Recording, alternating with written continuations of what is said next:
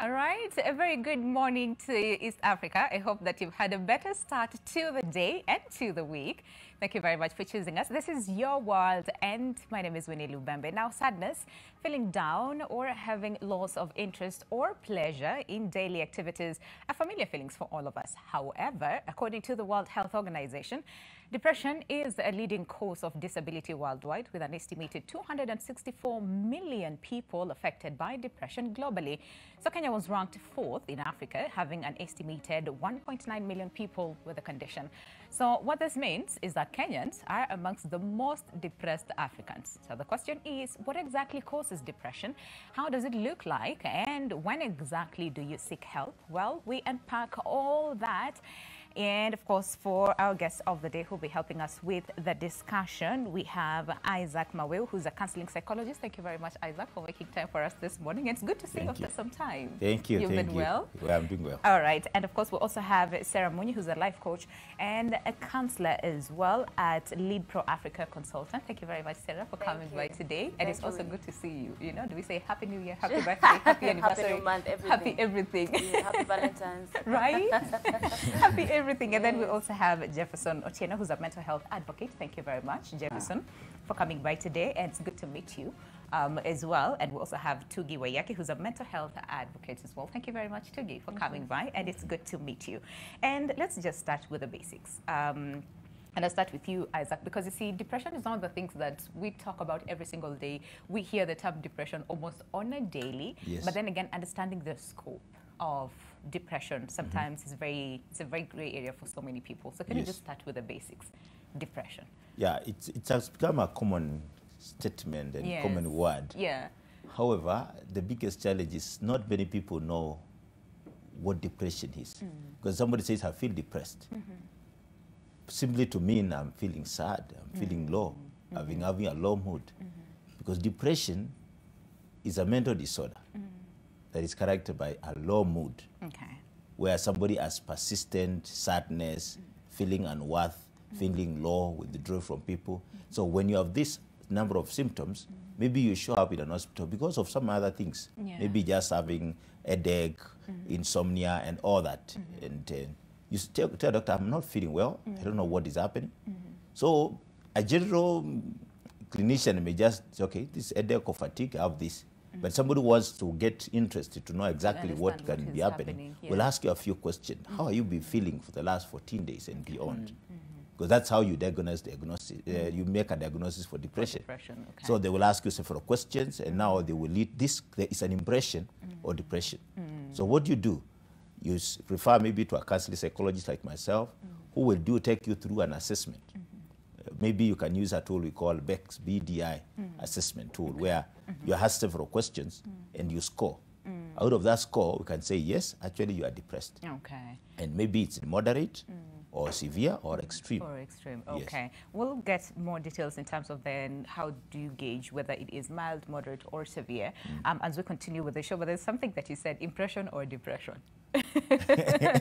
Right? Wow, right? Good. Yes. And then also, I think this is for you, Sarah, in terms of just saying the word depression in itself. Because a lot of the times, like Isaac said, we just say, I'm feeling depressed today. You know, it's like a term that we use very loosely. But really, when you meet someone who's suffering or has suffered depression, it's not something that we just say left, right, and center. Me, I'm feeling depressed. Me, I'm feeling depressed, right? So in terms of the same, just the term itself, depression, and what it looks like, and especially when it comes to our lives and affecting our day-to-day activities. Paint that picture for us. You see, first of all, there's no like Kikuyu word, or I don't even a Swahili word to describe depression. I don't know, is there? What do you see? Yeah, in my own. So there's no, so it's There's just no an English specific word, word, yes. and that's why it's very difficult even for us to be able to say, oh, you know, I feel like, you know, this is depression. By the time you're saying that, things are really getting better. Like you're realizing, oh, these are getting out, they're falling apart or something like that. So, but I think it's very important for us to be more self-aware and also take self-care very seriously. Take self-care very seriously. But I also want to say, depression doesn't just happen just like that. Oh, I'm depressed, like that, you know, or you're going to see a psychologist. Depression is a journey, it's a process. It starts from somewhere. Every stress develops from one negative thought. Yeah. So you entertain that negative thought. Well, when it's a negative thought, you entertain it for a while. You stay with it for a while. It becomes, you know, some anxiety. You're anxious. You stay with that anxiety for a while. It becomes what? Stress. You stay with that stress. It's unchecked. You just think, well, this is life. Life is difficult. Life has ups and downs, and I'm just going through this thing called life. So I'll make it. But then that thing is unchecked. It becomes chronic stress. You are always under pressure. You're always stressed, and then now it graduates into depression. And you know, now the results of depression can be anything. You know, so I think first of all, it's very important for us to know what we allow into our minds, the kind of things that are coming into our minds, negative thoughts, and what we should really be able to realize. Oh, this thought, it's making me feel like this for the past 3 days, for the past 5 days, and I need to watch that, or I need to at least deal with this, you know, or I need to open up and look for somebody and speak with. Sometimes I think, oh, it's just me, well, I don't want to bother people, and then you see something is really eating you up. So I think it's really important for us even to reach out. Just ask for help, by the way. Just asking for help, you realize.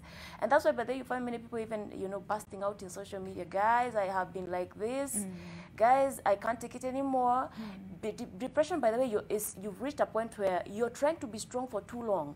Yeah. You've really tried to be strong for too long until I find outbursts on social media. You'll see that I can't take this anymore. This is just too much, and you know. But it's good to just seek help. As he's saying, seek help. Even if it's a friend, even if you don't know a counselor, just seek help. I'm going through this, and I don't think it's good. It's working for me. How can you help me, or where can I get help? Yeah. That sometimes there's usually a lot of stigma, not even sometimes, most of the times, you know, associated with depression. Like, for instance, when you say people post on social media and say, hey, I am going through this and I do not know if I can take it anymore. When you go through the comments, the things that you will see, you know, it's just people sad. will even be telling you, end it. Yo, Exactly. You've been pretending, you've been what? You know, people are so unkind, you know. Yeah, there was so a comment I unkind. saw where someone was asked, "Unataka kamba nikulete," and I was just like, people can be very, very insensitive. So I think that is why some people find it very difficult to ask for help. But of course, we'll also look at then, so who do you talk to? Yes. How do you, like, what is that process like for just going and seeking help? Because it can be also very scary process, you know, for so many people. So we'll look at that in just a moment. And like you also said, that depression takes time. It's not like one time you're okay, then the following day you're depressed. Like diagnosed with depression, it's a process. And Tugi, for you, this started a long time ago. Okay, not like a long time ago. It's like you're 70, 80. I'm not that old for it to have happened a long time ago. But yeah, it started when you were 4. I was very young. I just want to break down a bit what depression feels like, because you had asked, what does it feel like when you're depressed? Yeah. It feels like you feel a lot of sadness. There's sadness for, oh my gosh, Manchester United lost to Manchester City. Yes. But then there's a deeper sadness, a sadness you cannot get rid of, a sadness you can't really pray away. You feel that there are very many symptoms. You feel either insomnia, which means you can't sleep, or hypersomnia, which means you're sleeping all the time. There's something called brain fog, where your thoughts are not clear. It's difficult for you to make decisions. Simple things like, what will I wear today, takes you a really long time. At the base of depression is the lack of motivation.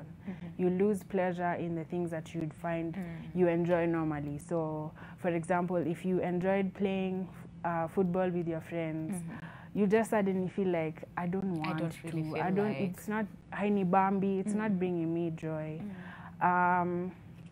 Another symptom that I know I had was you feel a lot of guilt and worthlessness with no explanation. You just wake up and you're like, oh, here I am again.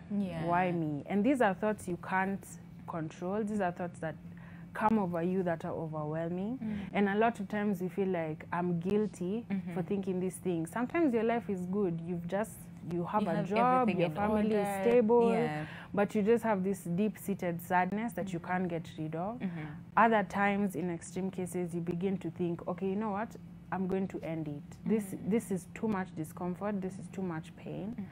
I don't want to exist like this anymore. Okay. And a lot of times when someone reaches the point of suicide, it's not that they're looking for attention. Yes. It's that they're tired of feeling how they feel. Yeah. So it's very ignorant for people to jest and joke at Nikulete Kamba. Exactly. Which rat poison do I bring for you? Yeah. It shows a lack of empathy, a lack of intelligence even. When someone is saying, I'm sick, I need help, I want a way out, and we're like, how do we help you end Get your over- life? Yeah. That's a lack of It's very, empathy. yeah. And So you for know- me, for the longest time, as far back as I remember, I had this very deep-seated sadness that I could not get rid of. My parents were very kind to me. They were supportive. They love me. I know that they love me. But there would just be this feeling deep inside of me that You just, I'm not okay. I'm Yeah. sad. I want to get rid of this feeling. And I'd begin to, whenever I'd feel really bad, I'd turn to music. So I'd start singing or I'd start playing. My mom was very insistent. She wanted me to learn how to play the piano. So that became an outlet for me Yeah. as I grew up, and that's actually helped me in my recovery. Okay. But there's still such a huge, deep, I Sadness. don't know how to describe it. It feels like I have a concrete tank in my chest, just seated on me. And slowly by slowly, I began to think, wait, what if I'm depressed? But I respect illness. You don't just walk around saying, oh, I have cancer because I have a mole or a pimple. Hey, this must be cancer. So I was very hesitant to say I had depression. Until a point where I was like, I don't think I'm okay. This is not And the okay. stigma you talked about, because I was like, Yes. I've come from a good home. I love Jesus. I'm a Christian. How can I be depressed? My mom is a mental health practitioner. How can I be depressed? This means she has failed. But once I learned that mental illness is an illness, just like chickenpox, just like cancer, just like Yes, TB, absolutely. it became something that Absolutely. I can say, okay, yeah, it's a sickness I have. Yeah. It's not the definition of who I am. I'm not a failure. My family is not a failure. My mom is not a failure. It's just a disease like a skin Like rash. any other thing. Yes. Yeah. And I think then if we approach it from that point of, I mean, like you said, this is a disorder. This is an illness. It's not, because again, we've also had a lot of people who say people who are struggling with depression are actually weak, right? Oh. And it's just, again, like you see those things on social media and it just breaks your heart, because then again, this makes it difficult, especially the fight, you know, again, on mental illness becomes difficult because again, people approach it from a point of ignorance, which is just sad. And to give, you've raised very strong points that people really need to consider, and especially the fact that, number one, for a very long time for you, and especially like when you were a child, you felt this deep-rooted sadness, right? Because a lot of people would say, and especially for children, well, unasema uko na stress, like you've not experienced life. Yeah. So what exactly do you know about sadness or depression and all those things? And Isaac, again, so what is like the age that is mostly maybe at risk of developing depression? Well, you see, it's good to define.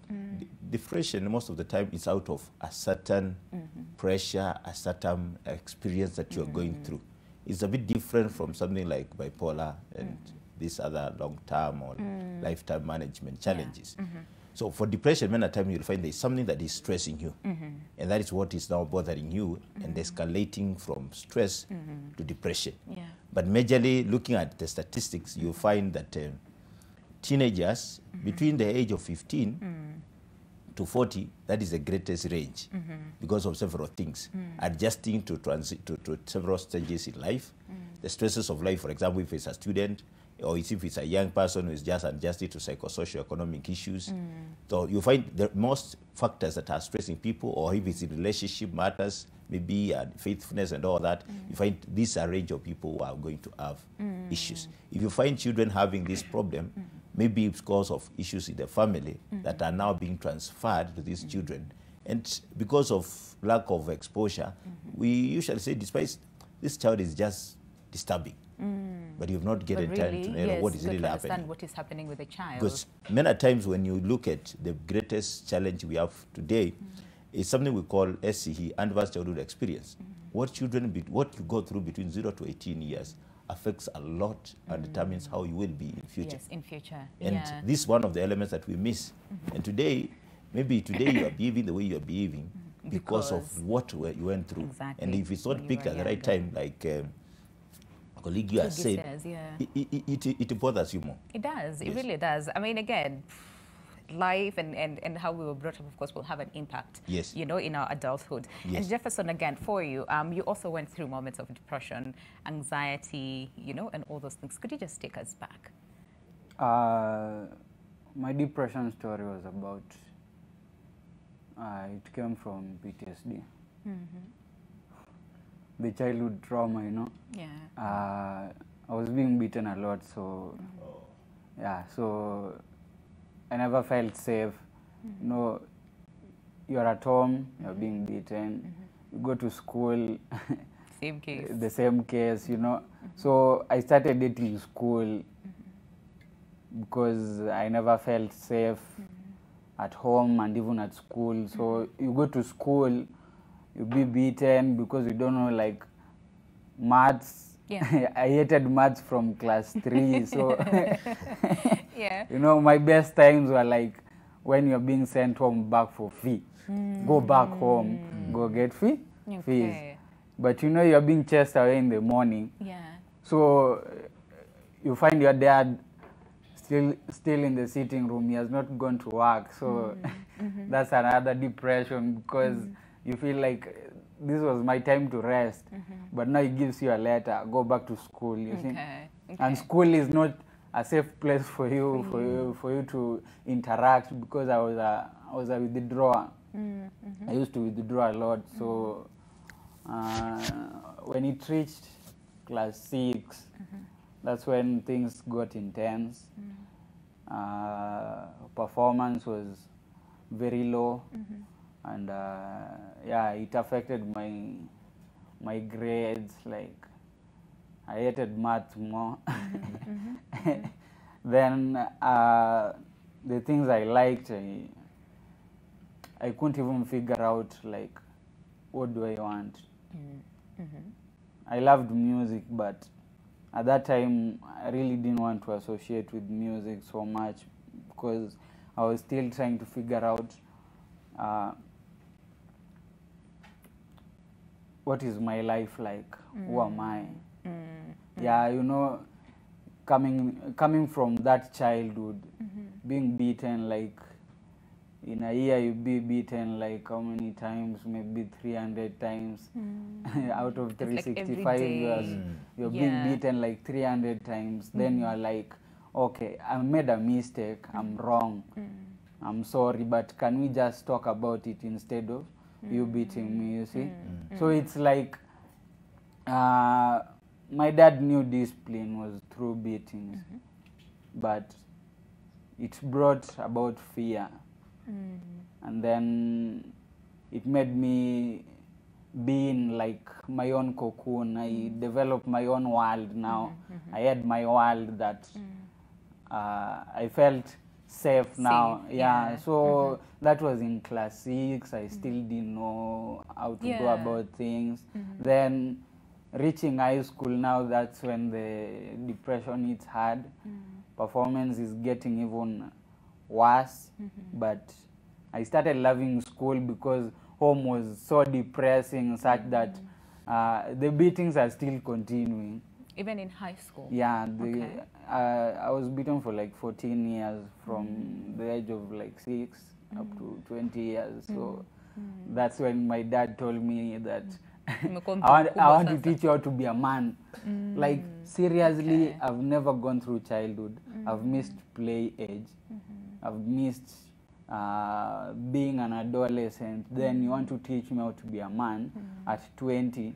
Yet all these changes I've gone through when I'm alone. You see, I needed a male figure to keep me strong, to know that like these things that you're going through, these developmental changes that you're going through, you're not alone.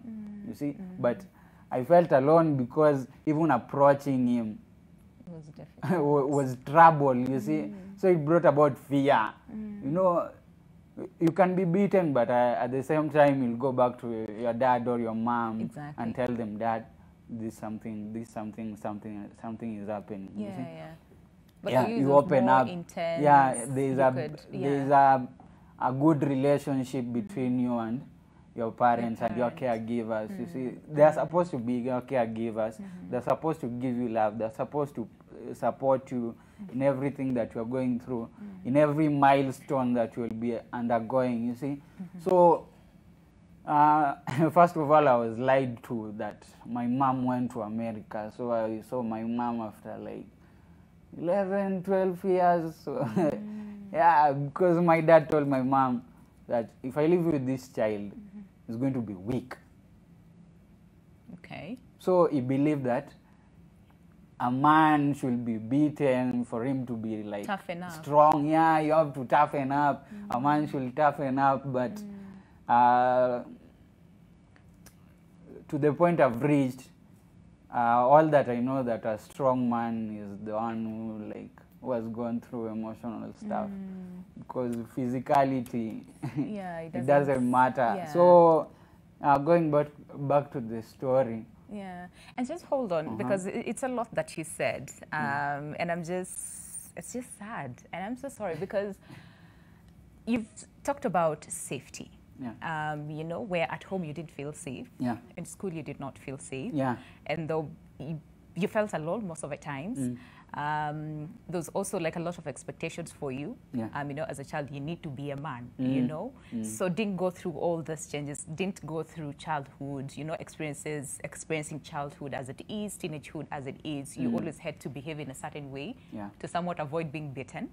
And Sarah, just listening to his story and also listening to Tugi's story, where I mean, both parents were loving and kind and, you know, supportive and all those things, but still, she still felt that deep-seated sadness, right? What do you pick from these two stories? You know, as I said, stress always starts from somewhere. It starts from stress, you know. It always starts from somewhere. Either it's a negative experience or it's abuse. Like for his case, it was abuse. More of abuse, yes. Yes. Yeah. For her, I mean, she had loving parents and all that. I know, but there must be something just negative that was just sitting with her, or something she had seen she could not reconcile with her mind and maybe could not open up to the parents. Yeah, so it always starts from that. And I think when it's abuse, you know, especially when it's abuse, and for a child, you know, I mean, it can be very traumatic, very, very traumatic. And I mean, all of us like African kids, and for some years, like those born in the 80s, Yes. maybe 70s, I mean, raised by military parents. I mean, I think Beaten. we are really strong. Yeah. We are really strong. Yeah. Yeah, because, I mean, beating is the way to discipline. These days, at least parents know, oh, you talk, Yeah. you negotiate, you do that. That was not the case. So I think that it's very important even for parents to know the kind of, to interact with their children, try and reason things out with them. I think that that's important. And also, at least now we have awareness, we have information. It's the information age. Back then it wasn't there. But I think what would really make a child really go through all that is, first of all, it's painful. You're going through a painful experience. Two, you don't have somebody to talk to. And even if you speak, you're like, unasumbua. Ama, you know, this child ni kierere, tu ni shida, ni nini, you looked at it. So you keep quiet, yes. So you keep quiet. There's nowhere you can speak. You can't relate with anyone else. So it becomes very traumatic for that child. And that's why you find these children, they start engaging in whether it's drug abuse. You're trying to look for solace somewhere, or a safety, because you didn't have safety at home. You're trying to look for solace somewhere, try to look for safety somewhere where you can just be yourself and you can just be it. Now, anyone who comes and gives him something that makes him feel good about himself. Yeah, you're a man. A man should smoke. A man should do this. Yeah, anything that makes easy you for feel, them to fall into yeah, that. you can fall into that. And yeah, but luckily I think it didn't go that way. But I mean, many children will start even those kind of things, even getting into sexual, you know, morality and all that, to just feel you know, a certain identity, a certain belonging and acceptance and love, you know. So I think it's just a word out to the parents, you know, to really watch out what, I mean, just have Exactly. conversation with their children. With the children. Yes, Okay. yes. Isaac, you want to add on to Yeah, this? just what Jackson has just described is a typical case of advanced childhood experience. So that now we are in studio, when he comes to see me, one of the things that I will do is do an assessment for SEE. And scoring about 7 out, because it's out of 10, scoring out of 7, then you will have now the things that Sarah is talking about. You'll have somebody either having a mental disorder, getting into crime, getting into drug and substance abuse, having challenges with relationships. So all this. So typically, what he has described is an experience that is not very desirable, and that leads to several other disorders and other problems in the society. Exactly, Yes. exactly. And then what does this say, especially for parents? Because people say, again, you only give what you have, right? And for so many of us, I mean, like Sarah said, we grew up being beaten, right? And that is the only way we knew this is how you discipline a child. But you see, for Jefferson's case, it was more of abuse than discipline. I think at least that is what we get, you know, from the same. So in terms of then the parents, to get to understand, and you know what, at the end of the day, whatever you do to this child now will also have an impact to them when they grow up. As like, so then what does this say to the parents? Is it that then most of them have had maybe traumas before when they were children growing up? Maybe Yes. his father knew this is the only way to, maybe he was beaten himself. There's something we call transgenerational trauma. Yes. When you draw a genogram just showing, or rather simply put, looking at the history of the father and the grandfather, you may find a certain problem that is running in the family. Okay. And it's this that now they are transferring. The parents are not aware. Until now somebody comes to their attention and says, do you realize that what you are doing to your son is what your dad did to you? And then it continues to hurt them. So what we are saying to parents is that let's seek help from a professional. When you have a lot of pain within yourself and sadness as you're transferring to someone else, reflect on yourself. Even at whichever level, if you're having issues with the relationships, look at it, ask yourself, could I be projecting something that I did not have? Okay. You cannot offer love when you don't When have you do love. not have, yeah. Because that's what you experience in your childhood. So it keeps on transferring from one generation to the other to the other. And then you wonder why is this the case? Because none of them sought help. Yeah. Actually, in Kenya, in Africa, many times we only seek help when you have a toothache, True. when you have headache, does not hurt, we're not when seeking it doesn't physically hurt. When it doesn't physically hurt, we think we are okay. Yeah. Yet, psychologically is everything. The mind is everything. Look at the latest statistics. 50% of the people who work in an hospital on a daily basis, for different reasons, it doesn't have to be mental health, just maybe diabetes, blood pressure, an accident or something, 50% are depressed. Yeah. Unfortunately, about only 10% get Get diagnosed. help. That is sad. Yeah, that's so sad. So people are going through a lot, especially during this time where we are talking about psycho-socio-economic challenges. So people continue to suffer, and they are not aware. And now they project to other people. To other people. Look at the stories that are trending on a daily basis. Yeah. Suicide, homicide, femicide, all this is an indication of people who have a lot, they have kept themselves, a lot of anger issues. And somebody comes, okay, I want you to help me to deal with anger. The first question is, tell me about your history.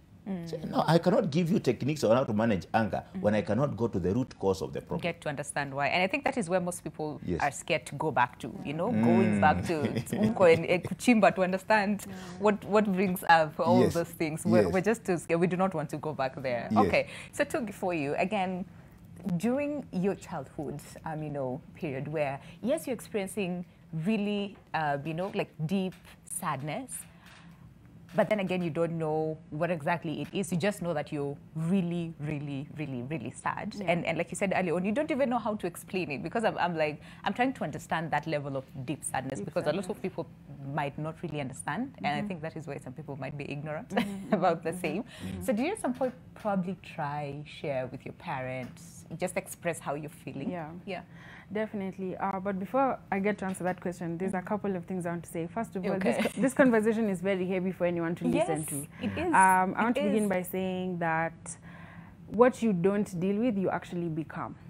So if you're a parent and you know you had a difficult upbringing or these things from your childhood, suppressing it actually makes it grow. It compounds, and before you know it, you're doing things that you become this person you never wanted to become. That's one.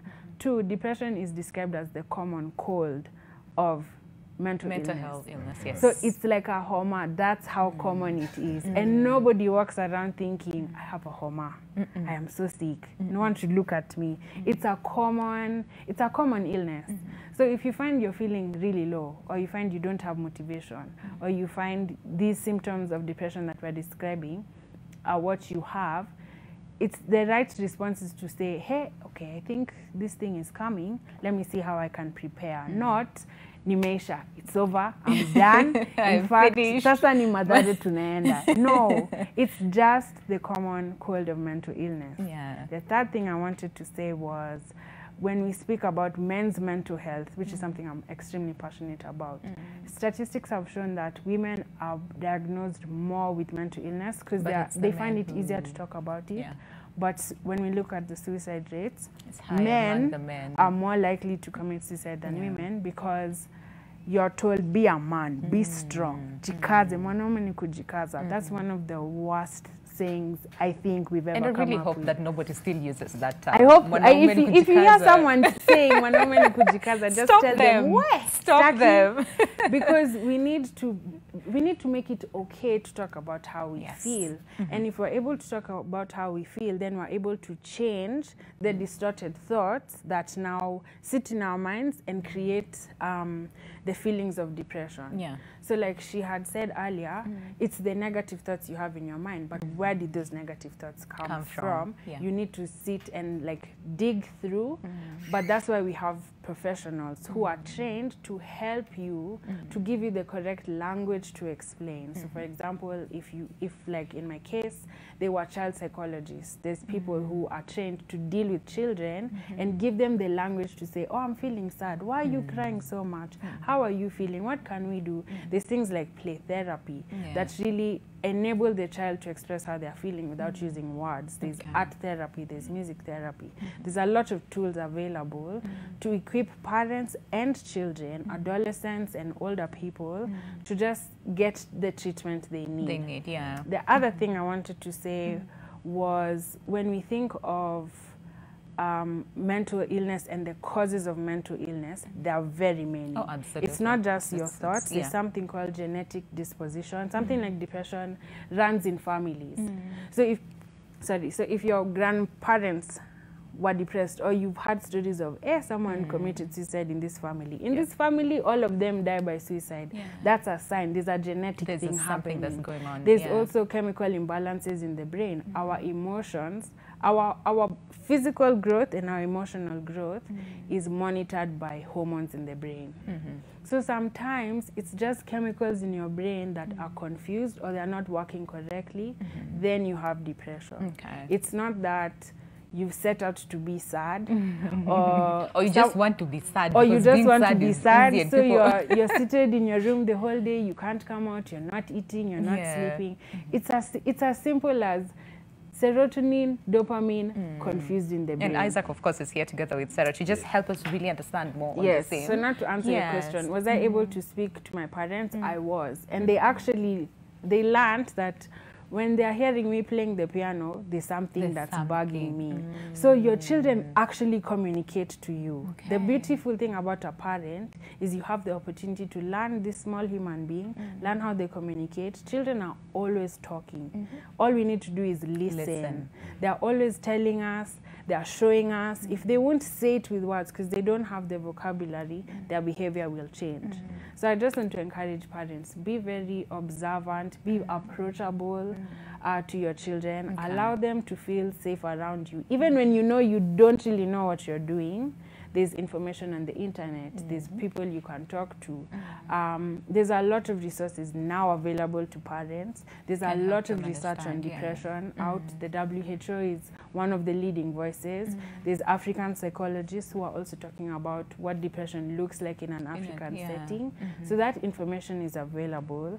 I just don't want people to feel depressed because we're talking about very heavy, it's heavy, but and depressing things. No, it's heavy but very necessary it's conversation. Very because because again, important, yeah. given what we've been saying since we started the show, and that is sometimes people can be very ignorant, and out of ignorance, we tend to say things that aggravate, you know, the situation. So it is heavy, yes, but it is important for all of us to have these conversations. And I also want to hear from you watching us. If you've ever struggled with depression, what is your experience with the same? Feel free to also interact with us at NTV Kenya _Winnie. You want to call in? Feel free to do so, and let's just talk about mental health.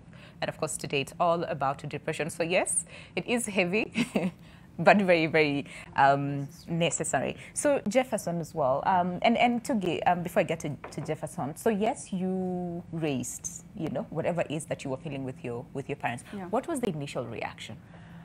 The initial reaction was, we need to do something about it. Okay. My parents... Did they understand? They did. They were very proactive. Oh yeah, but you said your mom. Is it school that's bugging you? Like, hey, yeah, 844. 844 should be listed as a cause of depression. Because the pressure we go through, yes, children as young as 8 yes, are in a bus at 5 a.m. Yes. These grades.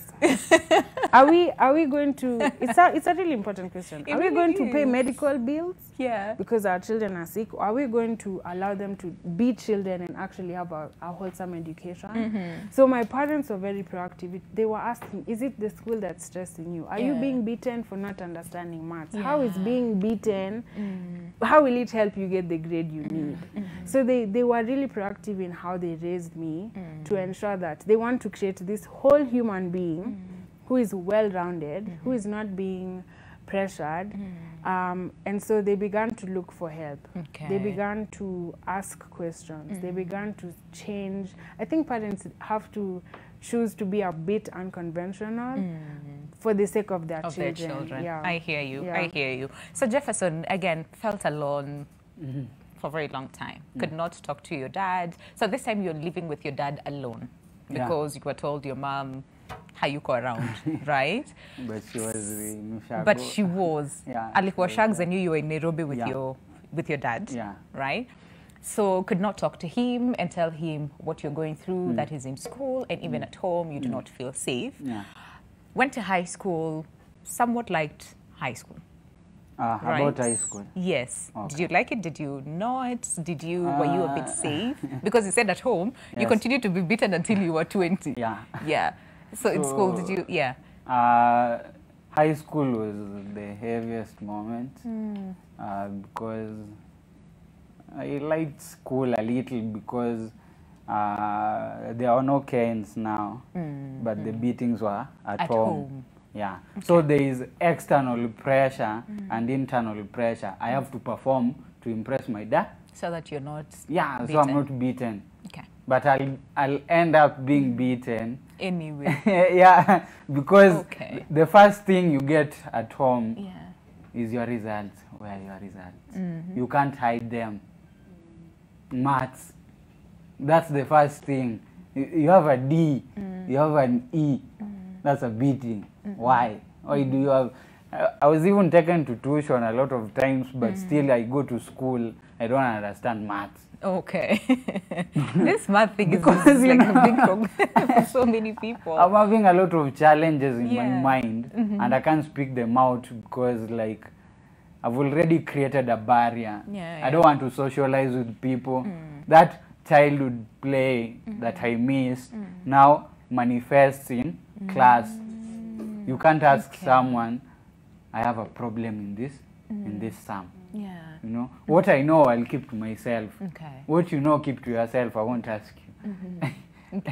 So that's how everything was about high school. Then, but you said things became heavier. Yeah, that's in performance. Oh, okay. Yeah, performance-wise. So I used to get depressed, like maybe the whole term, but I still didn't know that you were depressed at the time. Yeah, it was taking a long time. Then someone could ask me like, why are you just walking like you're tired? You know, like you don't want to go to class. People are running and you're walking. You look confused. Like, yani, I was in my own world. then I was always prepared. Like kama mwalimu anakuja kunichapa akuja nichape. Okay. Like I'm You now somewhat got used to it. Yeah, I'm now used to it because now I'm used to pain. The emotional pain is already there. Now Oh, man. the physical. Yeah, so just hurt me. Yeah, you know. So it was like that. Then I missed classes. Like the math thing now was a problem. Was a big problem, I tell you, because my book was unmarked. My math book was unmarked from Form 2 term 3 Oh, wow. till Form 4, Oh. the day I left school. Wow. I missed math classes for all those Yeah. years. Yeah. And nobody knew. I was going for PE every day. So I come and look at the timetable. When is math? Yeah. At You what go- time? Yeah. I skip. Yeah. Wow. I go to PE. You know, there are like 5 streams in every form. So Yeah. Form 1, Form 2, Form 3, Form 4. Yeah. So it's really difficult. It's to it's know very whether easy you to missed go them. for PE because if you see people in the field, you'll join them. Exactly. But you're not going to do anything. You're not going to play with them. You're going to hide because you have issues on your mind that you don't want to talk You do about, not want that to you want talk to leave about. behind. Yeah. So even the innings, when people used to come for the functions, the Okay. funkies, we used to call them funkies. You used to go for that a lot. No, Okay. I didn't go to funkies. Oh, you did not? Yeah. Oh, yeah, because then I you'll w- have to interact with people. I used to sleep from 9 to 5 in a hot blanket, Yeah. in a hot environment. You know, our school was very hot, so like Hey. sleeping from 9 to 5. Then when I wake up, the only thing I ran back to was music. You So, found solace people in were music. writing love letters to their fake girlfriends, but I was the R&B master. They called me the Oh, master you- of R&B. So You gave them all the words. yeah, I gave them all the lyrics Yeah. because I remember in class 6, that's when music started manifesting. Okay. Like in terms of lyrics. Okay. I was All right, a so very Jefferson, good lyricist. So, Okay. you know, writing for them, It worked for yeah, you. the love words and Yes. everything. So that was you my, became a favorite all of a sudden. yeah, that was my high moment. Okay, Then I was okay. writing on my books like R&B for life. You know, that was an escape route for me when I was depressed. So anytime I felt down, I went You to would music. actually go to Yeah. music and write. So Okay. I started writing music in Form 1. I wrote a love song, but it was not really a love song because when I looked at it, it was a lonely song because it came back to me. Then the second song was like, I have a lot of songs. Okay. I'd Yeah. want to listen to, especially that song that you wrote, maybe the first one that you said when you come, like looking back, it was more of like lonely, sad Yeah. song as compared to. Yeah. Yeah, I'd love to listen to it, but let's just take this caller and then we'll come back to you. Okay. Bridget from Kisii, good morning. Morning to you. Thank you very much for calling us this morning, Bridget. Do you have a question, a comment? Now, me, I have a story. Okay, go ahead. Yeah, so as for me, I hated Kiswahili when I was in standard 4. All right. And as I went by, when I did my KCPE exams, I passed it just because I just wanted it to boost me. Thinking that in Form 1, I was going to get a good Kiswahili teacher so that my attitude would change. But unfortunately, now the Kiswahili teacher that I got was even worse than I thought. All right. Of which my Kiswahili attitude has never changed up to today. And all the subjects I may pass, but Kiswahili. Even my mother would sit down and ask me about the languages. Kiswahili. How Yeah. do you have to fail it? If English you can get 80, then how about Kiswahili?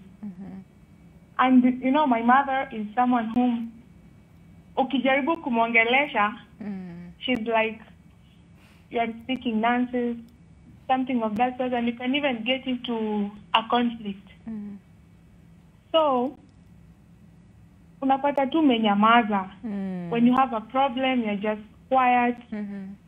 And because you don't have anyone to share with, as to me personally, I just decided to write. When I have a problem, I just write in a book. At least I can feel relieved. Okay.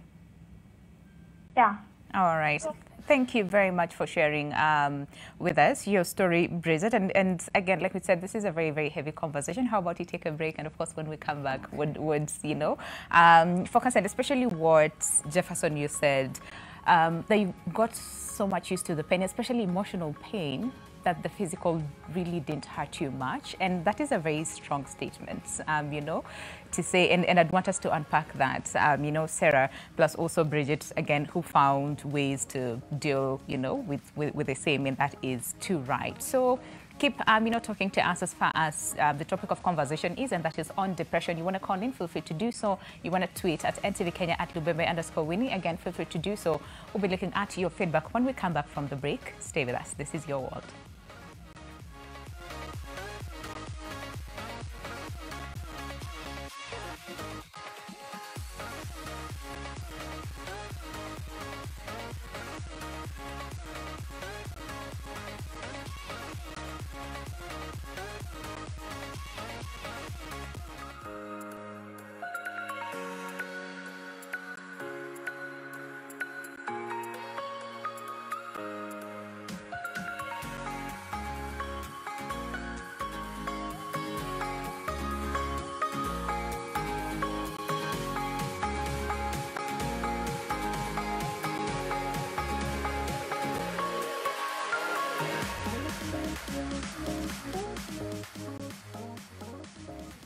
All right, welcome back. Glad you're still with us. The show is Your World, and today, again, we're talking about a very heavy conversation, but very, very, very necessary. I mean, it's a conversation that we need to be having every single day amongst ourselves, our peers, family, you know, so that we really, really get to understand more, and that is as far as depression is concerned. But before we continue with the discussion, suicide rates in the country have increased dramatically over the past few years, and rarely does a day go by without a case of death by suicide. And according to police data, more than 500 people in the country took their lives in the first 6 months of 2021, and more than the number of all of 2020. So suicide is often the culmination of a number of factors that present the person with a one-way-fits-all solution, so that death is the only way and the best way out. NTV's Rozongui spoke to 3 people who all attempted to take their own lives here, and they talk about what they were feeling when they believed there was no way out, how depression grabbed them and wouldn't let go, and they reflect on what's happened since, how they cope, and most importantly, how they are doing better. My name is Sandra Khisa. I am an artist and a mental health advocate. I am 27 years old. When I was born, I used to suffer from anxiety attacks when I was very young. I was affected by the post-election violence, and it affected me in a way that I didn't get therapy after that. So when I went to high school, I developed full depression. We used to live close to town, Eldoret town. So whenever there was chaos in town, people would run towards where we used to stay. And I developed PTSD because anytime I saw people running, I would think I would go back to that time during post-election violence. And it also affected the way I related with people, because the people who used to, during post-election violence, it was neighbor turning against neighbor. So I lost trust in people.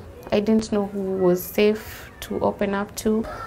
But when I got into depression, people thought maybe I was being a snob. Others thought I was just seeking attention when I said I was not feeling okay. Because when they looked at me physically, I looked like I was okay. In high school, at a point, I attempted to take my own life, and nobody even knew about it. I didn't tell anyone It was not successful. I decided to just go on with my life and focus on living one day at a time.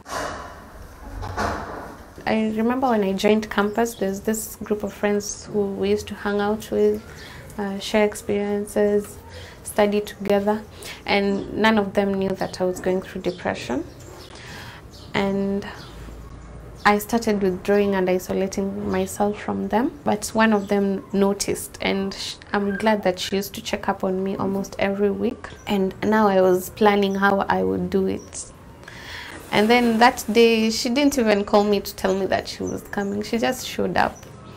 And that is what saved my life, because if she had not, I most likely would have gone through with it.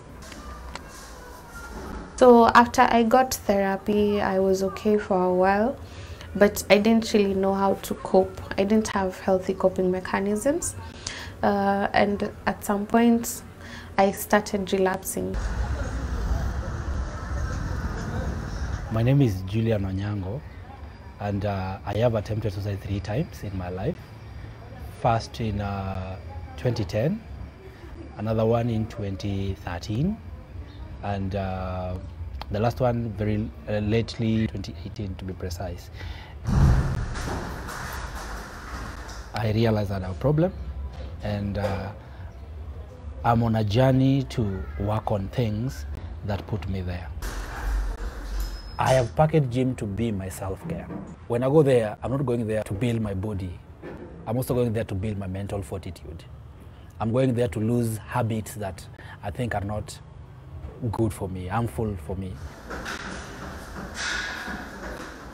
I was raised in a very toxic family. My father was a serious alcoholic, and that prompted my mother to leave us at some point. Growing up, I've been a young man full of hate, full of pain, full of anger, distorted moods, and most of the time, for me to fit in, or for me to be happy, for me to feel that I belong in the world, I had to drink a lot of alcohol.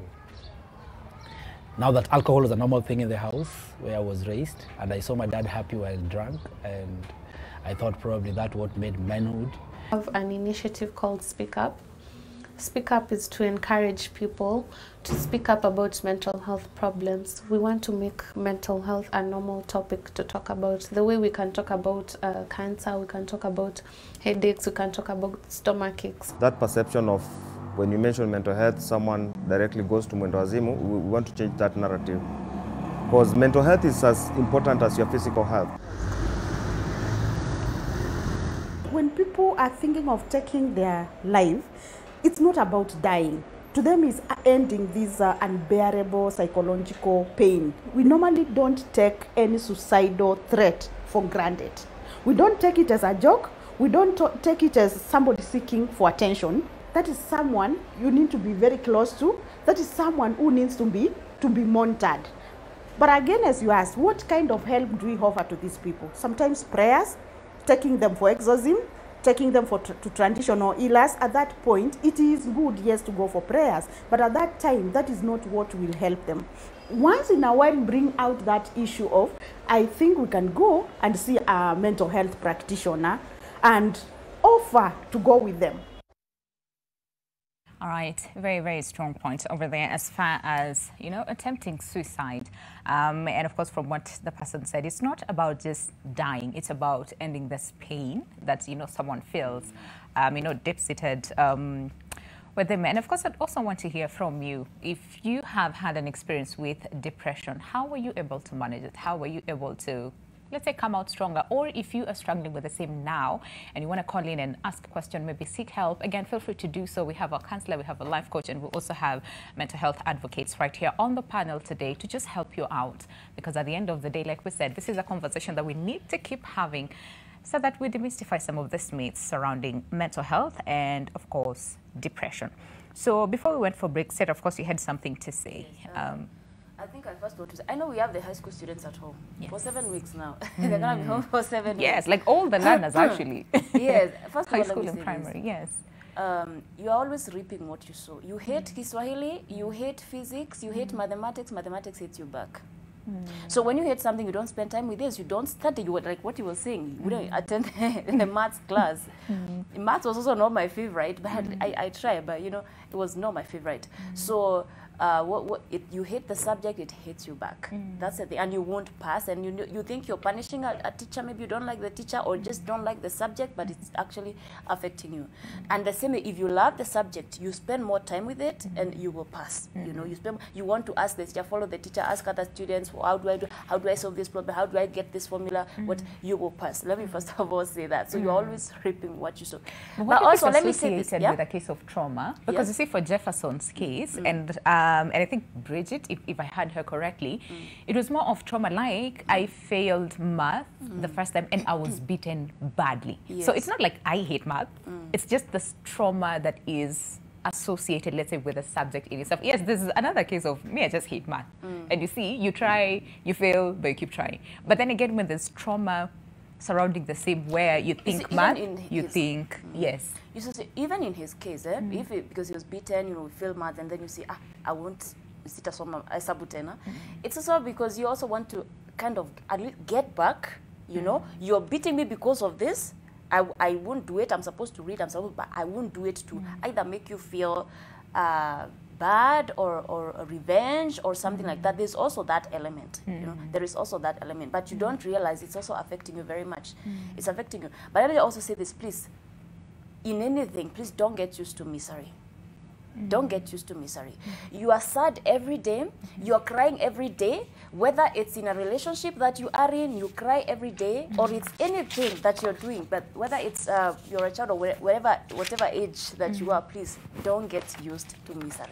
And that's why I always say, please, if you are a child, you know, we've had this story. We've had a story. If you're a child, if you're in primary or if you're in high school, and you feel. By the way, I was in a girls' school the other day because I usually do some of these mentorship programs in high schools, and you know, a girl was telling me, you know, that for me since childhood, I've been having this pain in me, and I always feel depressed. And I was telling her, she wouldn't come to speak to me, you know, they just write the paper. I always feel depressed, and I was trying to tell her, you know, first of all, there are things you go through in life, and you've been depressed all this time, and it's affecting your studies, it's affecting the way you relate with people. You're always withdrawn, you know. That's what was in the paper, that's what she had written. And I say, first of all, there are things that happen to you that you'll never be able to change. You cannot change the past. Whether it's your parent who was beating you, or something you are abused or something like that, you cannot change the past.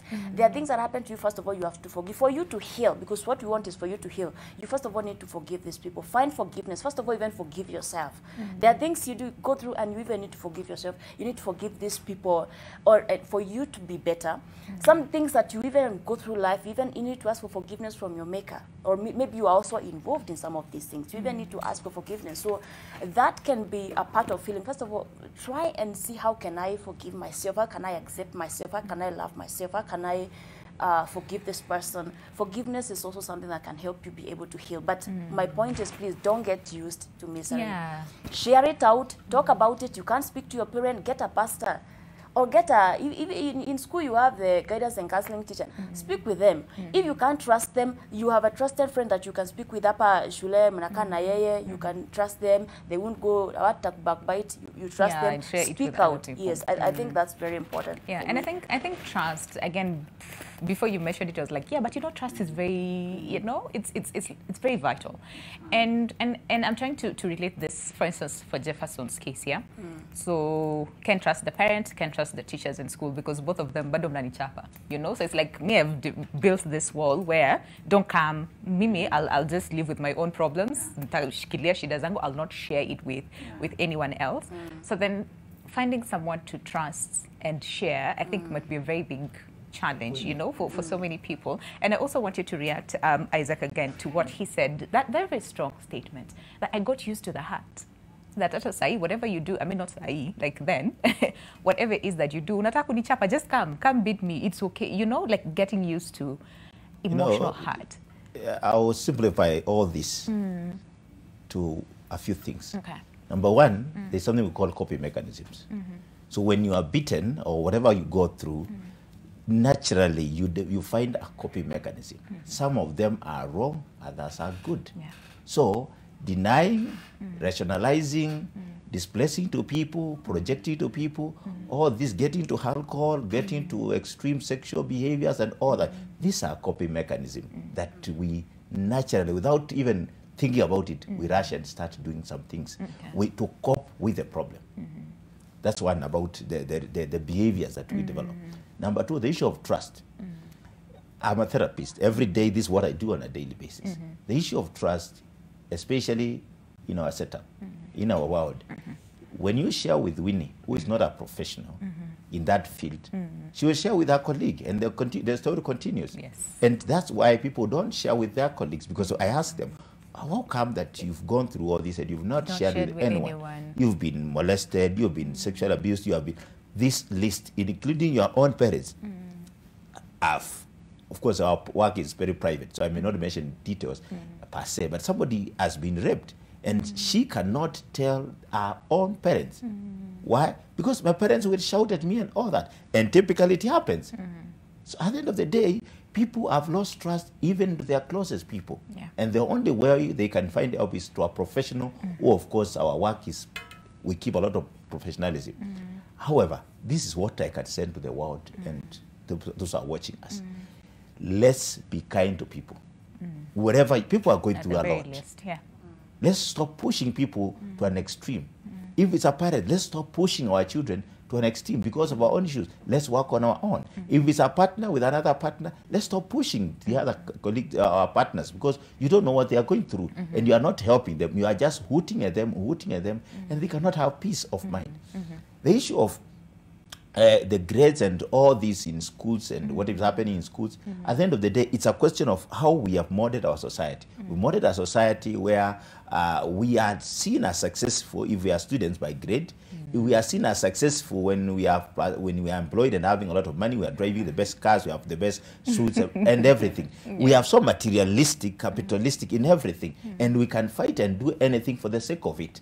This is wrong. Let's have a balance. Let's have a balance of life. Whatever that we do, let's just be simple. Something that she was really actually bringing it up. Yes. I wanted to say something. To the students who are at home, to the parents who are now like 7 weeks with my children, what will I do? What do I do with this one? I just want to say this. You're not your grade. Where's the camera? Which camera should I look at? You're not your grade. You're not that A. You're not that E. You're not that F. You're a human being. You have so much worth. Your life counts for something. You are an important human being. Kenya would not be the same without you. Africa would not be the same without you. You're important to your friends, to your parents, to your community, to your, I wouldn't say your tribe, but even to your tribe, even to your political party, even to your small group, your community group, the people who you play football with. Life wouldn't be the same without you. And the clip we watched of the people who attempted to commit suicide, each of those people were important to someone. And you know the pain, a lot of people know the pain of losing someone to suicide. You feel that gap, you feel that space that they've left.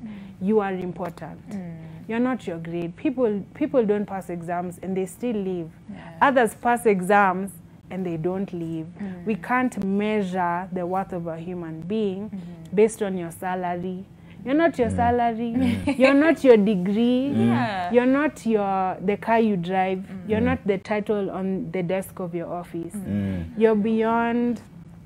You're a human being beyond these materialistic things that we measure people by. And I like the fact that you're bringing that up, because now in this day and age where social media and everybody is on social media and the things that you see on social media, and then you start asking yourself, because people seem to thrive, and that of course can bring a lot of stress and pressure to live that life, you know, and to be that person, if not actually one line too.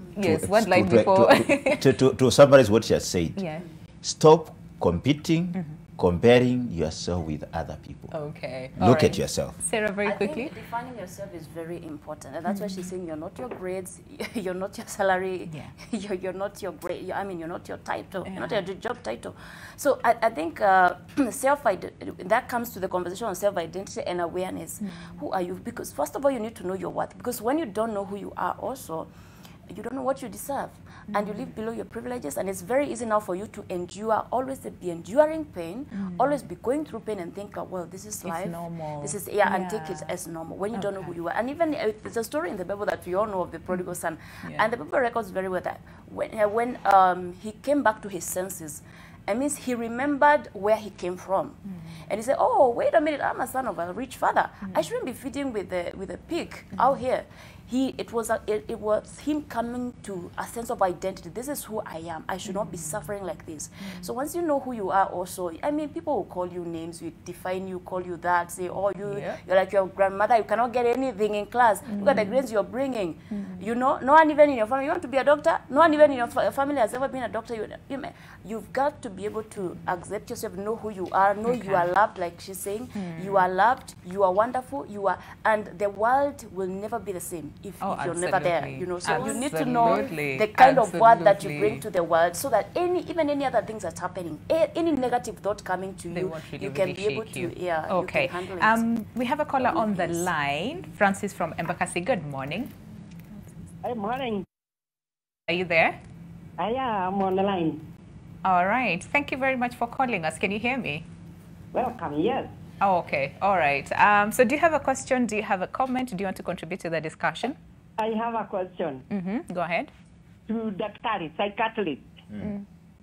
I'm happy I'm listening your discussion. And I kindly ask, as a psychiatrist, how do you help government to control those government civil servants or MPs, those who go to high jobs who are suffering mental disorder, because it is true they are there. I remember I was listening to Dr. Jenga for his interview, and he was saying in Kenya now we have 4 out of 10 are suffering mental disorder. So in parliament, there must be those people who are suffering mental disorder and they are not known. So that at least the government can take action to be doing vetting, even the president himself to be vetted before he enters into the presidential candidate, so that we can relieve a lot of problem in our country. How do you do about it? All right. Thank you very much. Appreciate your time and, of course, your question. Do you want to take that?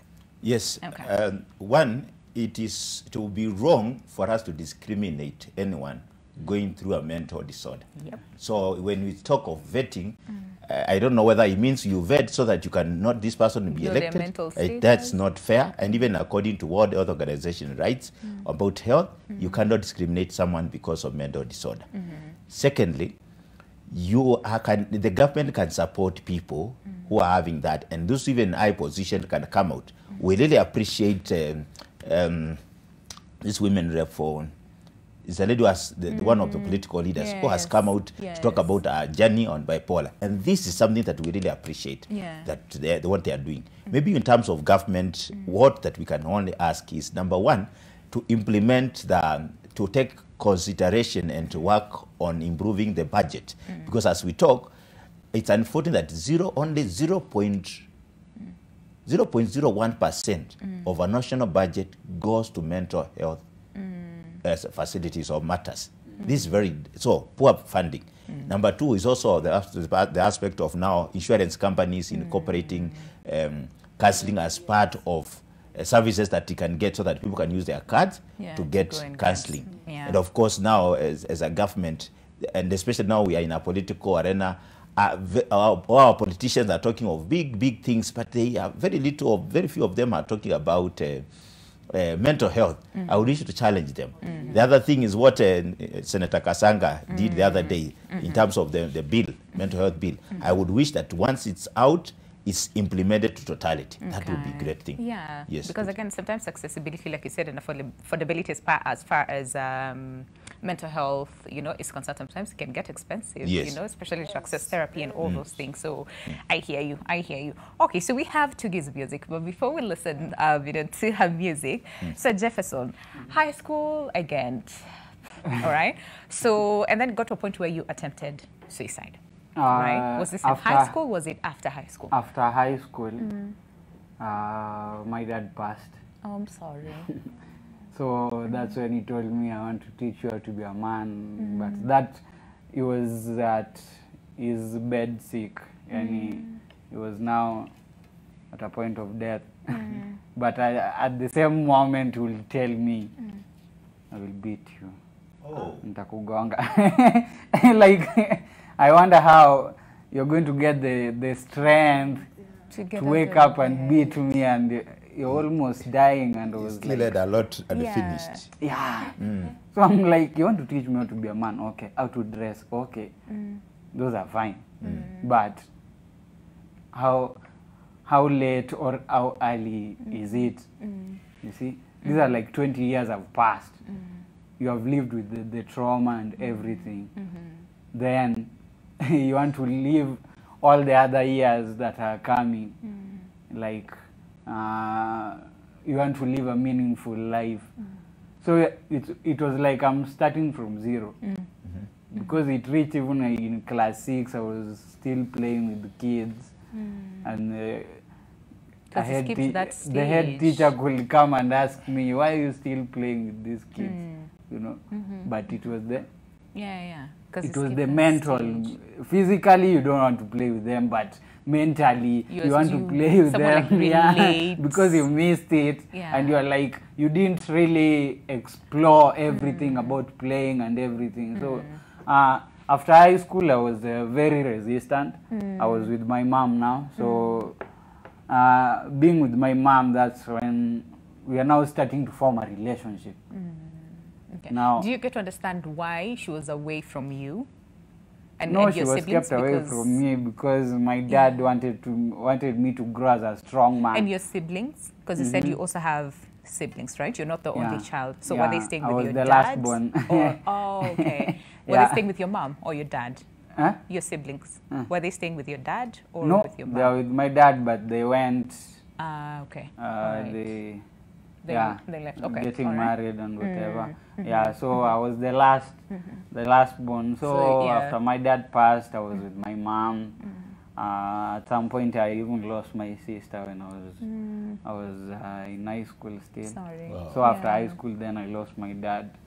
So everything became heavy. I'm now resisting. I'm now like, my mom could talk to me, then we have like an argument.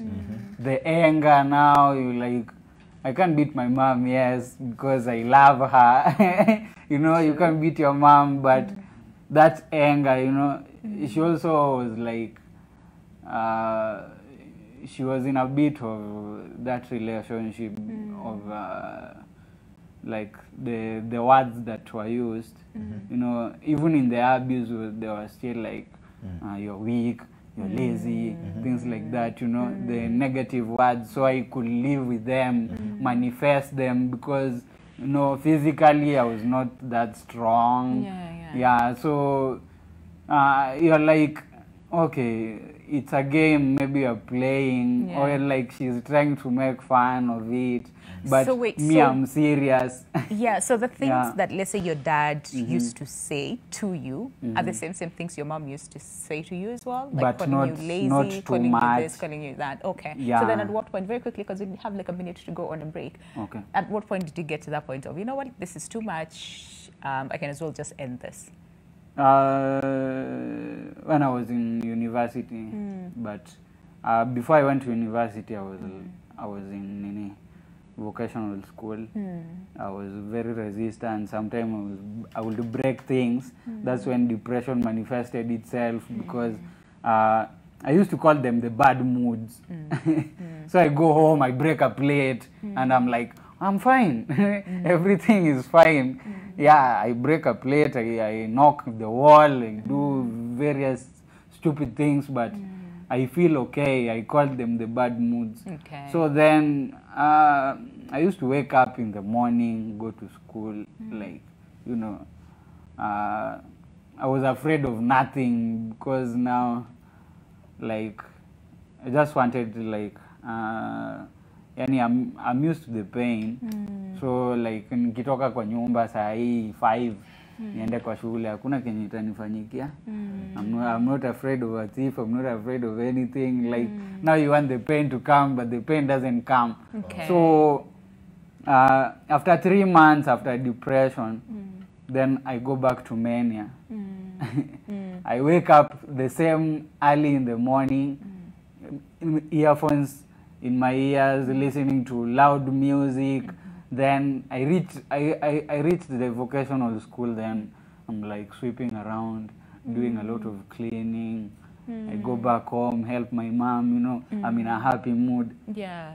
It So goes, it was like more of, yeah, it goes like that for like waves. 3 months. Yeah. And I used to buy a lot of earphones. Yeah. That's called like overspending. Yes. Because of the bipolar. So like I'm spending 100 shillings. The next time I spend 250. I don't know where I get them, but Yeah. they just come. I couldn't do without earphones. Okay. The moment I don't have an earphones, I'm home. I sleep. Okay. And it could take like 2 weeks. Now I'm depressed because like like the manic phase. So at some point you're really happy, good moods, all those things, and then at some point you're sad, don't want to do anything, don't come to me, don't talk to me, and all those things. And of course, yes, they're in both extremes. We want to understand how bad it can get, you know, and of course Isaac again and Sarah will help us to so that we really get to understand when we talk about depression and how severe it can get. We have a better understanding. But for now, let's take a break. But we have Tugi's music. Do you want to introduce your music very quickly as you take us on a break? Yeah. What are you going to do? All right. There are several, right? Okay. So one of the ways I was able to cope and deal with my pain was through music. Yeah. Just like he's talked about, and that's what I was gonna say. You have talents, you have skills, you have things that you're good at that can help you in your recovery. Deal with the same, yeah. So this is music I wrote between the ages of 9 and 19, and I released in 2017. Oh wow! Enjoy. Oh.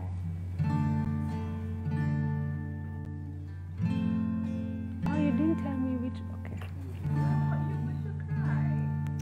You didn't tell me who. I've been overthinking. I've been chasing visions in my mind. I've been facing heartbreak, fighting battles you can't see inside. Oh,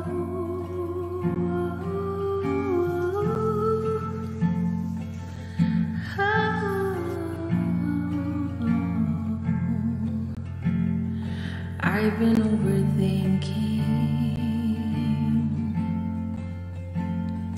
I've been chasing visions in my mind.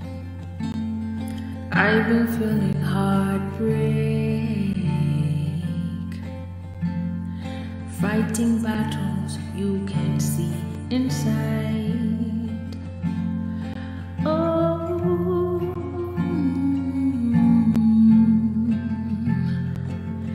will you come and rescue me? Oh,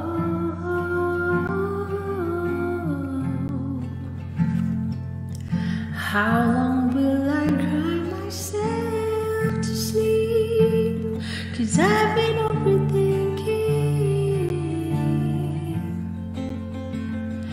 I've been chasing visions in my mind. I've been feeling heartbreak, fighting battles you can't see inside. Won't you come and rescue me? I can't live in this agony anymore. How long will it become? I am drowning underwater.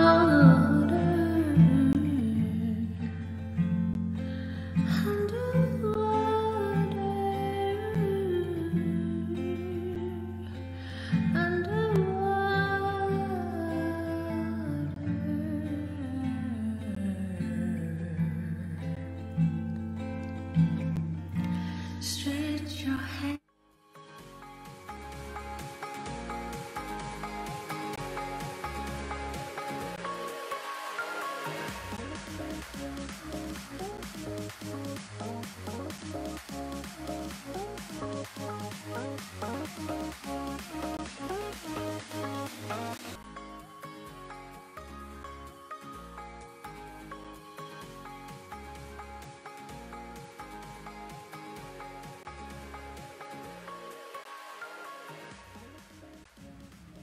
All right, welcome back. Now, Jefferson is actually okay. Go ahead. How you feel?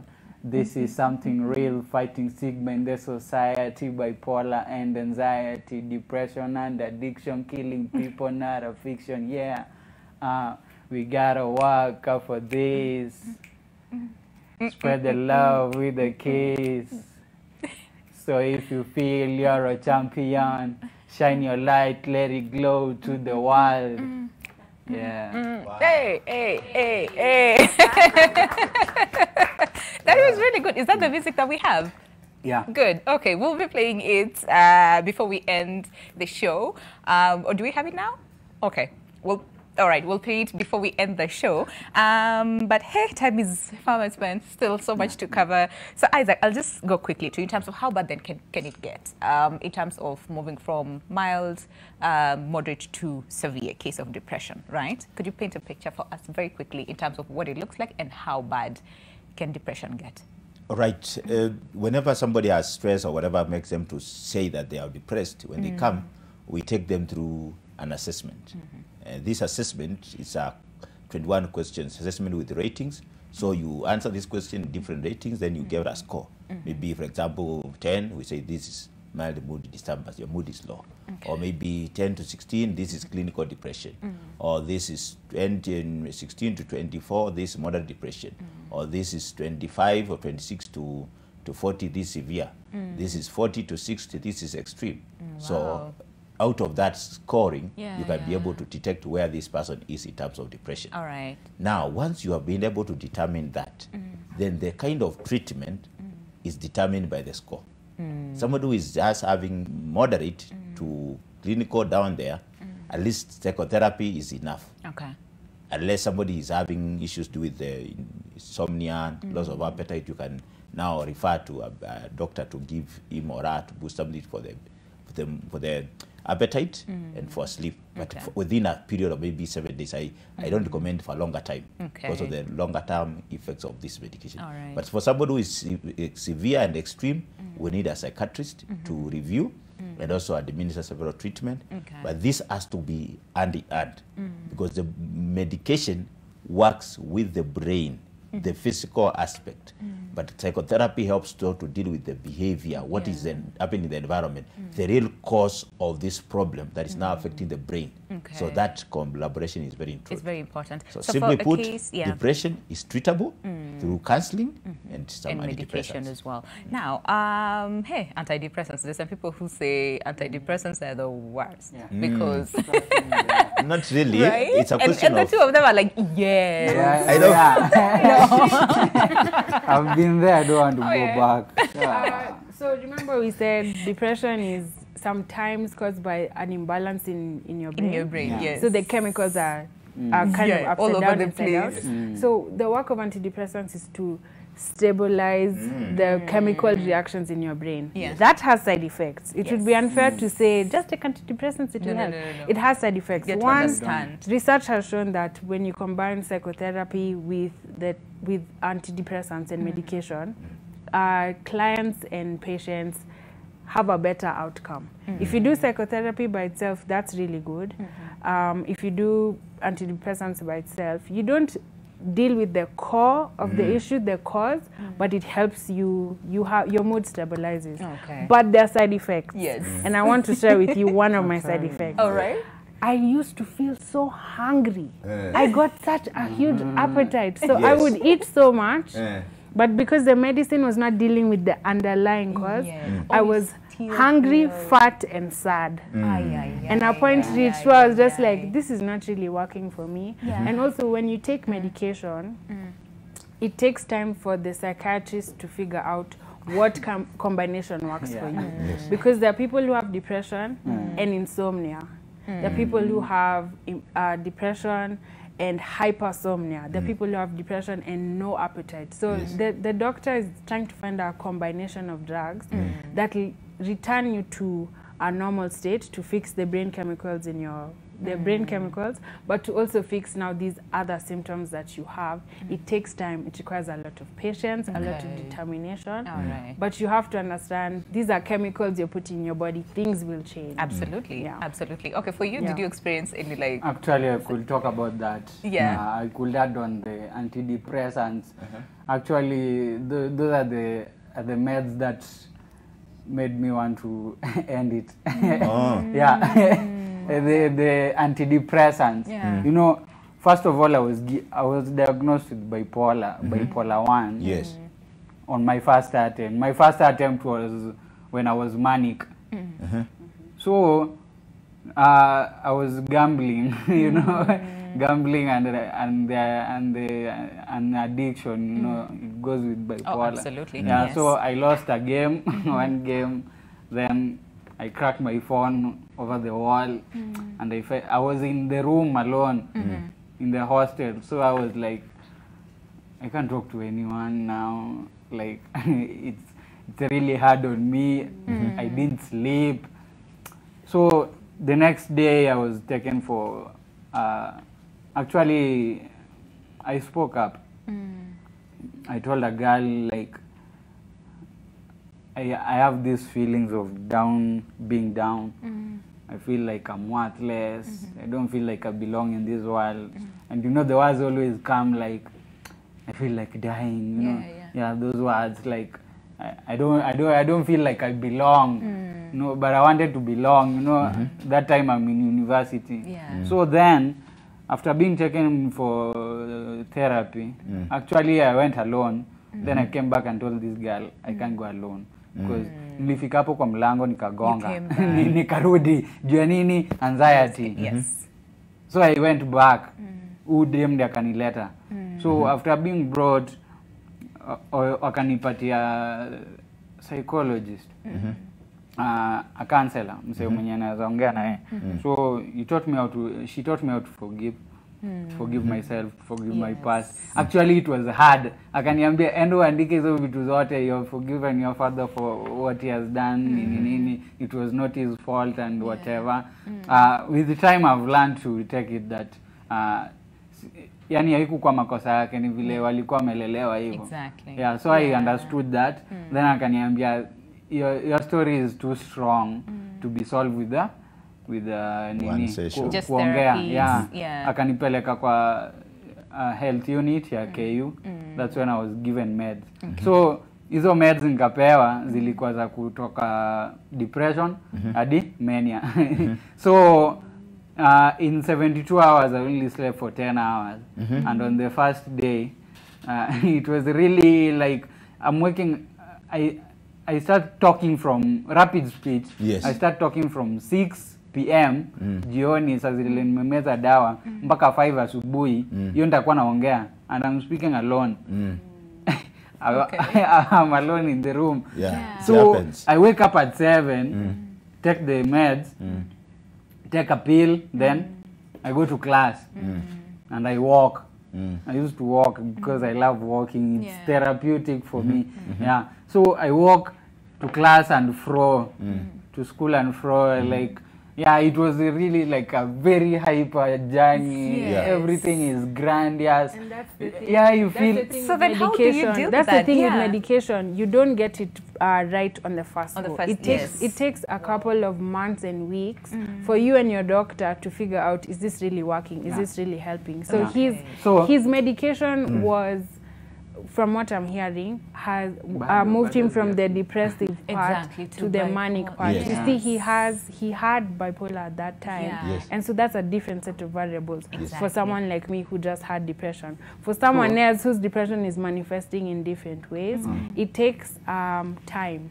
It takes a lot of time before you get the right combination that works with the right side effects that you can afford to live with. Yes. Yeah. Some of these medications actually make you suicidal. Yeah. Yet Yeah, actually, and those that are the is- symptoms you came with. That's a point that when we say there's a lot of need for monitoring and support. Yeah. Because if you don't have that, especially just when you're coming out from the depressive mood, you are very low, then you get energy. Yeah. That's now the time many people now attempt suicide.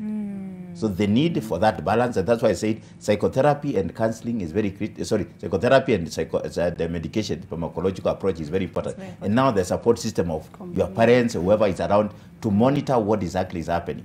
Yes. I think it's very important that, and I'm glad that he asked for help. There are people now, before we even come to the counselor, there are ways that me as a person who, I mean, I'm not a psychologist or whoever, anyone, myself I'm a counselor, but for anyone, we can be able to tell through behavior that this person actually needs help, you know. Like there's a young man I've been seeing in my hood, and for a number of years, I think from 2019, it was just, I just meet with him drunk. It's a very young, handsome man, actually. You just meet with him drunk, you know, that's it. But he's sober, but he's drunk. When he's sober, he's very good. But now, just met him, been meeting with him about 2 or 3 weeks ago. Now the person has been collecting papers, you know. You see, I saw him that time, and sometimes it would get really bad. He's insulting people, you know, sleeping in the ditches. You know, I just watched and say, oh, someone will take care of that. You understand? Because I say, this person never used to be like this, but I think it's getting bad. I mean, I just looked and said, oh, someone will help him, or someone else passed there and say, someone will also do what? Will help him. So now he's collecting papers, you're walking around naked, and then we look and say, maybe someone will take care of that or someone will help. I think we all have a responsibility in the society to help, to be able to say, okay, this is an escalation. I think this person needs help. What can I be able to do? You say, let's be our brother's keeper. Let's be kind. I think that's what we said. Let's be kind, and let's try and help each other, you know, really. Because all of us, you know, all of us at some point, you'll be stressed, you'll be distressed. I think it's just there to be just kind to people. And for me, you know, I'm a life coach. Well, I'm also a counselor. He's a psychologist. These are different ways, or these are different processes or things that can help you be able to deal with some of these things. Life coaching, mentorship, and some of these trainings, they are very preventative.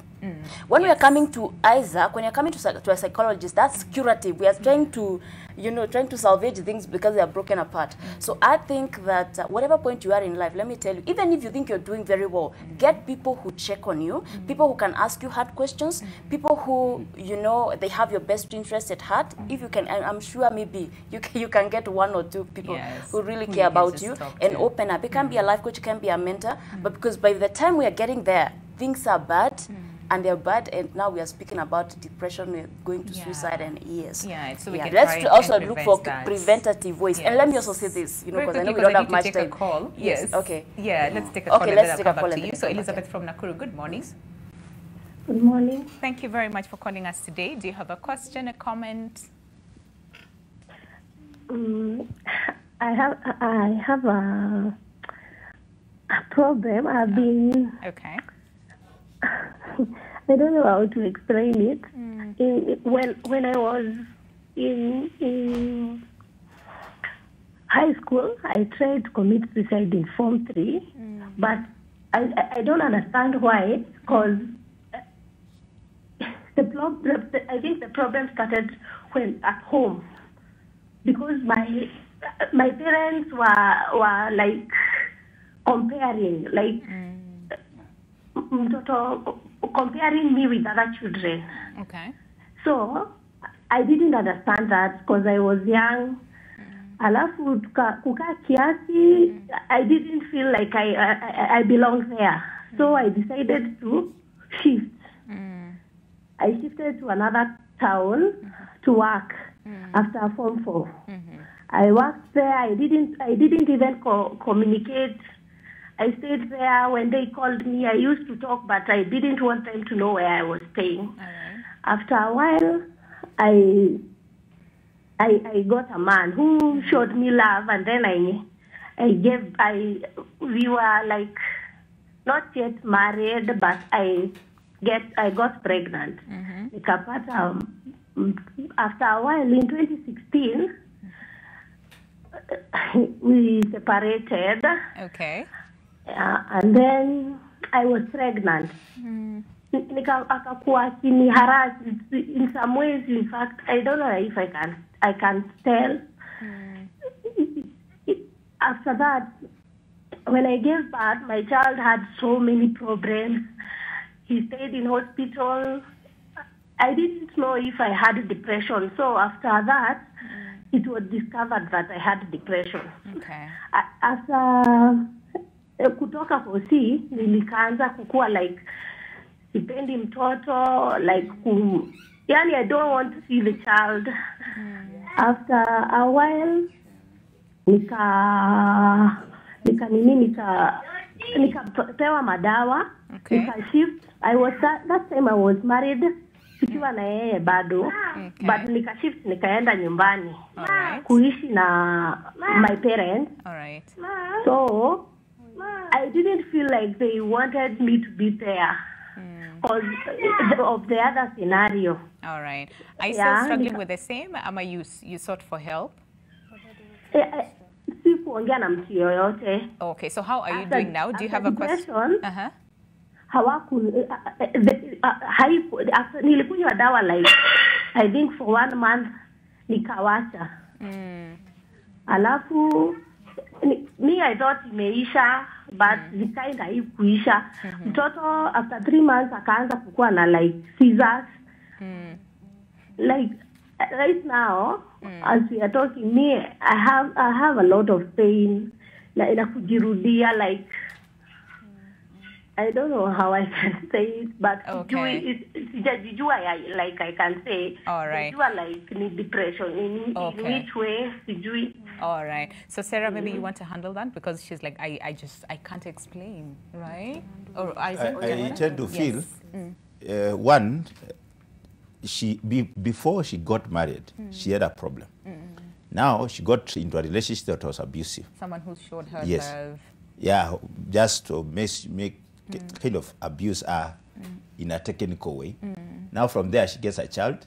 She gets PPD, postpartum depression. Yes. So it's a multitude of issues. You hear her say that at some point she went and took some medication, she stopped. All that I would wish to tell Elizabeth and other people who could be having the same challenge is please go back and see a therapist who will take a deep history of what exactly is happening, make a diagnosis, and start treatment. Otherwise, this will continue to worsen every now and then. And the brain is a very sensitive organ and the most vital organ because it will affect everything. Remember, there's also something very important that I picked as she talked about that the psychological issues, the stresses that are going on in a mother when she's pregnant are transferred to this child. So if this child is not, if this mother is not helped during that time and the child is grown up, chances of now being predisposed, that's what we are talking about, the issue of the, what we call the hereditary factor. So this child will also have the same problem. Okay. So the need for her and any other person who could be going the same to seek help. Seek help. All right. You want to answer the same? Yeah. For Elizabeth, first of all, please go to our doctor, our psychiatrist, a doctor who will help you with the medication. They'll be able to give you the correct medication that will help you be able to take care of the child. The feeling you're feeling of not liking the child, not wanting to look at the child, that's called postpartum depression. It's depression that comes after you've given birth. You had depression before when you were being compared with the other children. That's why we can say that's where the suicide came from. It's for some people you don't see it coming. It's not something you're aware of. So once you go to the doctor, they'll be able to give you the medication, but also ask to see a therapist who will now give you the atakuelezea how to be able to raise the child, how to deal with the issues, how to live back home, because now you've had to go back home. And that comes with its own issues. But first of all, thank you so much for calling. And sharing, yes. And reaching out and asking for help. That's the first step to being healed. That's the first step to getting treatment, because now at least you're able to hear professionals say, this is the name of the disease. It really helps when a professional can tell you that's called depression, or that's called bipolar, or that's called schizophrenia, because it means what you're feeling is actually real. It's actually Yes. legitimate. And so don't feel like you're the only one experiencing it. That millions of women experience postpartum depression. And if you've seen in between me and my fellow people on the panel, we're from different economic backgrounds. Mental illness doesn't care. It does Just not like choose, a homa yes. does not care. Mnaishi Runda, ama mnaishi wapi. A homa is a homa, is a homa. And that's the same thing with mental illness. It's just a disease. And it's treatable. You will get help. There's help available for you. There are government hospitals with doctors and medication to treat you. I really wanted to go back to one more thing. All right, very quickly, because we need to be actually ending the show now. When I was saying you're not your grade, you're not your salary, you're not your skin tone, all of those things, what are you then? You're a creative human being. You're an important human being. You have amazing ideas in your mind. You have a voice. There are people who are creative. They can build things. There are people who look at mathematics and it makes sense. Many of us are not like that, but there are some. There are people who are talented in languages. There are people who like to read. There are all of these creative things about you. There are all of these unique things about you that show you that you're important and you need to be here. The video that you guys played was made on my phone. There are things that you have in your environment that will help you, that you can use to heal. So don't be discouraged. Don't feel like all hope is lost. It's not lost. It's not lost. You're still here. You're watching this. You're alive. You're breathing. That's what's important. Your life is worth it. Okay, I like that. Thank you. So I'll take that as a parting shot. Yeah. So Jefferson, Sarah, and Isaac, I'll give you like 30 seconds, 45 seconds each, you know, to just summarize this, because we really need to end the show right now. So Jefferson, I'll start with you. As far as, again, a person, you've gone through this, you know, gone through depression, bipolar, anxiety, like you've dealt with, you know, so much of the same.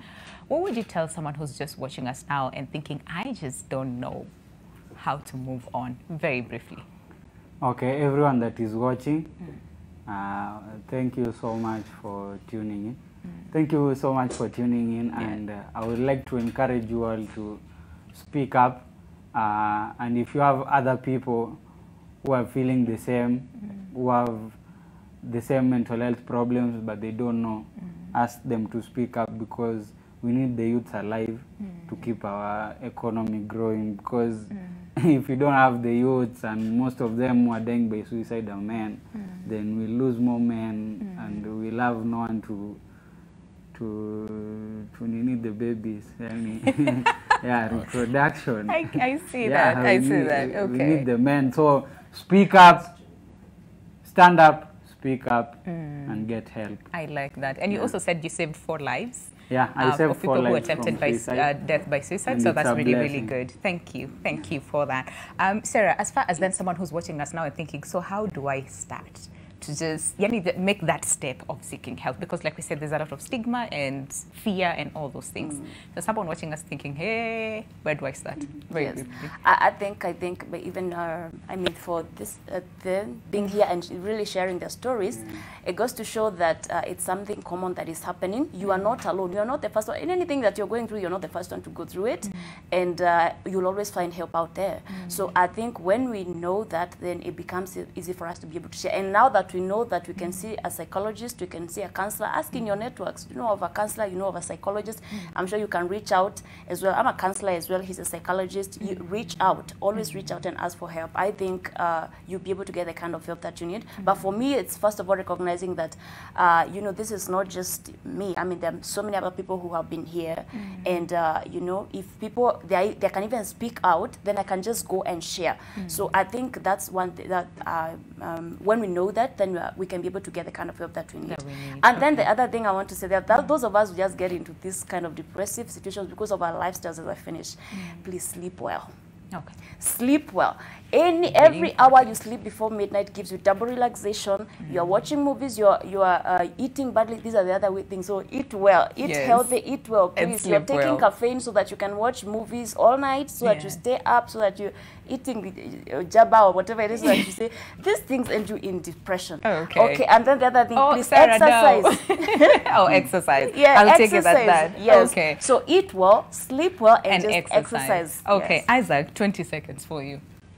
We exist because of you, We are available. Seek help. Look for me wherever you are, social media platforms, and even on through their channel. Seek for help. We'll help you. All right. And on that, we have to end the show. Do we have Jefferson's music as we end the show? All right. So, of course, special thanks to my panel. Special thanks to you for actually watching. And like everyone else has said, if you feel some type of way and you're like, I can't handle this on my own, please reach out. All right. You can reach out to us. We'll forward, your details to them and they'll be able to help. But again, thank you for watching, and we hope that you've learned a lot from today's episode that is on depression. Please, let's keep this conversation going on social media, everywhere else, so that we help so many people.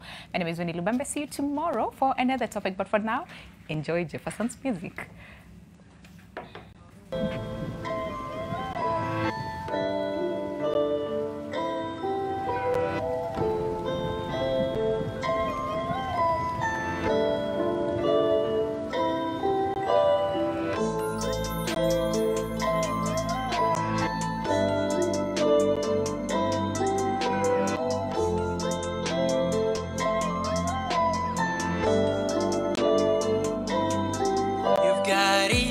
On your mind that you wanna leave behind, but you face them all alone, cause you feel you're on your own, pretending you're okay, but really not okay. I know you are afraid of how people will think about you, so shine on your inner light, let the whole world know what you're going through. There are no secrets anymore, so if you're feeling overwhelmed, here's what you have to do. You gotta speak up, speak up. Conversation change lives. You gotta speak up. Speak up if you wanna save lives. You gotta speak up. Speak up. Conversation change lives. They say mental health is craziness. They believe it's laziness, but I don't feel the same. They think it's a game. I've been there on the ground. Dark is all I found, but then I came back. I put it in the track. I'm not here for the fame, but you gotta know my name.